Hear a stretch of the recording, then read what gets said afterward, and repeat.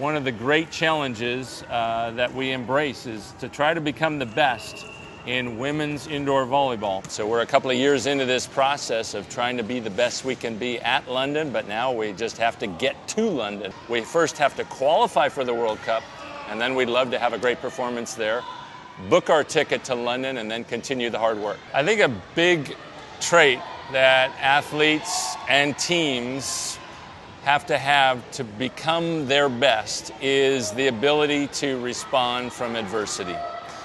We are all going to fall short. We're going to have some bitter losses, some very painful defeats and failures, and we have to use those to come back even stronger. But I think that's what makes it sweeter when we can overcome those and figure out a way to win. The great teams can do that and do that, and those are the gold medal winning teams.